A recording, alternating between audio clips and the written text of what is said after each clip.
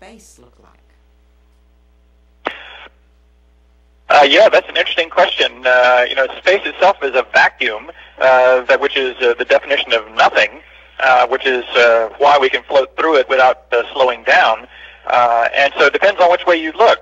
Look towards the Earth, of course, we see the beautiful sky and the beautiful Earth, but when we look away from the Earth, we see a very black sky and the stars and planets. Go ahead. Hi, my name is Richard. Let us say that if you put a tiny ball of tin in a glass of water, when it rises, where does it end up? Does the material or the size matter in this question?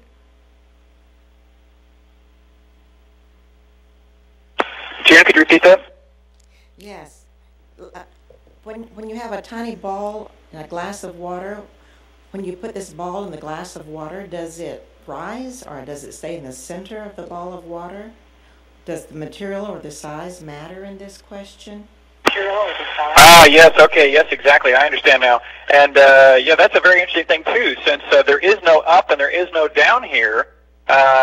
When you put things even of different masses together, they'll all just stay intermingled. So if you shake them up and mix the bubbles or mix the ball in with the water, for example, and when you let go or when you stop, they'll stay mixed.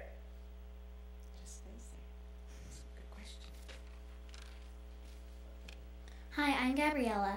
On land, you can't hold water. It would dribble down through your fingers. My question is, in space, can you hold or morph water? How and why?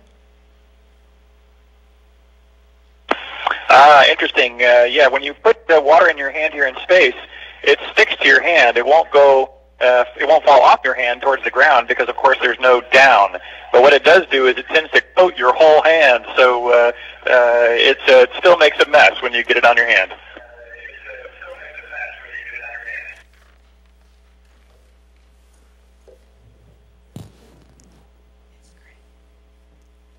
Hi, my name is Ashley. What if you run out of oxygen? How and where do you store extra? Hey, Ashley, we have a machine behind us that splits up water. Water is made out of hydrogen and oxygen, and it generates oxygen for us to breathe. And we have 2 or 3 other sources of oxygen on board, too. But if for some reason we began to run out of oxygen, there would be plenty of time for us to get back in our spaceships and return to the Earth. This was Renice's question. What are the exact degrees of the sun?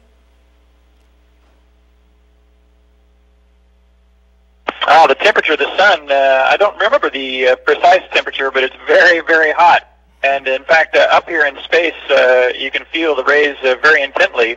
And in fact, if you sit at some of the windows that are not protected, you have to be very careful to wear ultraviolet protection or it'll hurt your eyes and skin.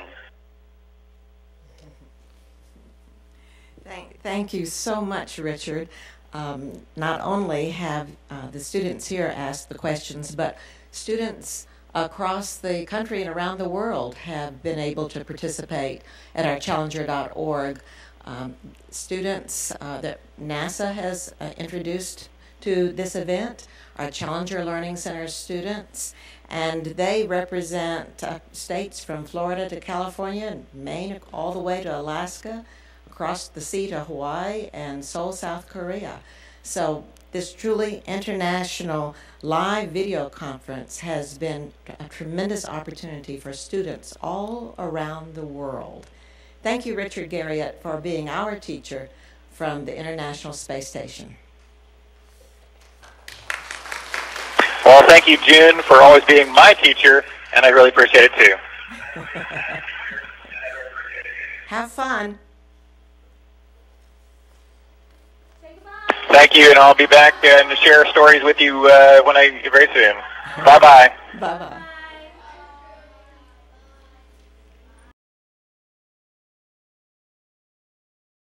Been doing some experiments with water. You can actually squirt water out into the air, and it will make a spherical ball of water that you can blow on and push around the space, and it takes on other little shapes, but it always comes back to a spherical shape due to its surface tension. How can you tell the difference between day and night? Well, we see a sunrise and a sunset, one or the other, every 45 minutes. So we see lots of sunrises and lots of sunsets, and it happens very quickly. As soon as the sun starts to go down, within a minute or two, we're in the nighttime. Why does the Earth spin anyway?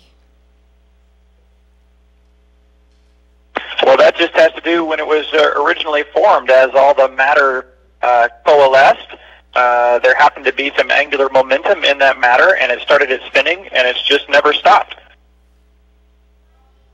This gentleman here.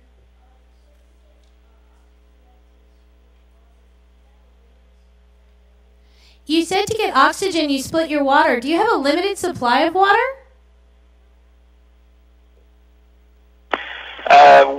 We bring up water on the spaceships we come up with, and also on the Progress.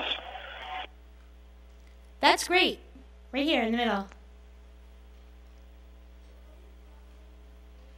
Do you float when you sleep? Yes, you do. In fact, you have to strap yourself in a sleeping bag to a wall somewhere. You might wake up somewhere entirely different than you went to sleep. Yes. What do you like most about being in space? Well, there's two things: the view and being able to fly like Superman. Yes, right here in the front.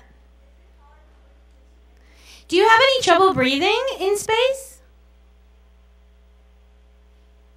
No, breathing's actually pretty easy, other than the fact that you have this space adaptation sickness, which makes you feel like you've got a head cold. Yes.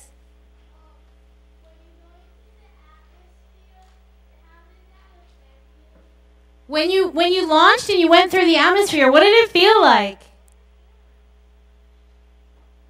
Oh, that was really amazing. The Soyuz, when it launched, slowly accelerated up until we got about 4 Gs, or 4 times the force of gravity. It stayed that way for about 8 minutes, and then when the engines cut off, we were in space. Yes. What type of food are you allowed to eat in space? Well, we have actually quite a variety of food up here, but it's all either freeze-dried or pre-packaged like a TV dinner, and so it's not fine dining, but it's still very good.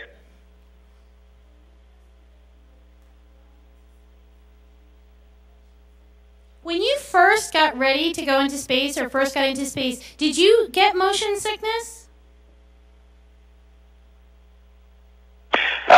In my preparations, I didn't really get sick, but about 6 minutes after you arrive in orbit, you can feel the fluids shift out of your lower body into your upper body, and then you begin to feel like you got a bit of a head cold. So I've had, the first 4 days, I had headaches. Yes, in the back.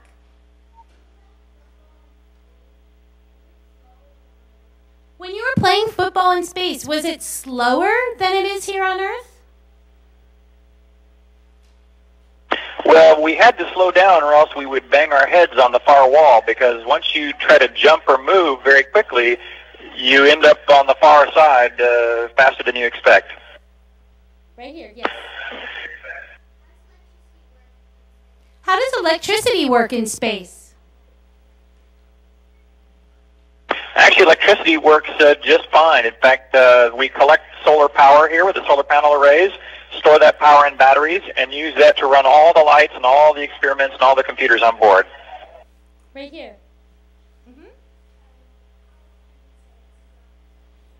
How long did it take you to get from the Earth into space? It took almost exactly 8 minutes, which is not very long, but it was accelerating very quickly on that rocket.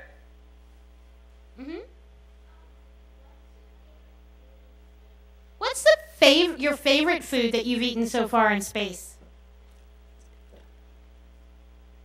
Oh, that's a toughie. One of the things I love on the ground is macaroni and cheese, and I just found macaroni and cheese today for lunch, so I was very happy about that.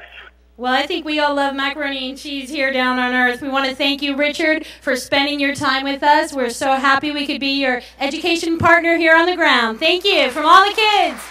Woo! Thank you, Rita.